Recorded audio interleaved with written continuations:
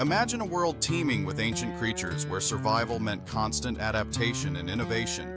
Long before the modern era, a remarkable transformation was quietly unfolding in some species. These animals developed a unique solution to nourish and protect their vulnerable young: the production of milk. This was not just any liquid, it was a nutrient-rich blend, perfectly tailored to support fragile newborns during their earliest, most critical stages of life. Scientists believe this fluid might have originally started as a simple secretion to keep eggs moist and free from harmful bacteria. Over millions of years, it evolved into a complex cocktail containing proteins, fats, sugars, vitamins, and antibodies. This powerful combination provided babies with everything they needed to grow strong and healthy, even in harsh and unpredictable environments. The ability to produce milk meant mothers no longer had to rely solely on external food sources for their young, offering a reliable and self-contained nourishment system.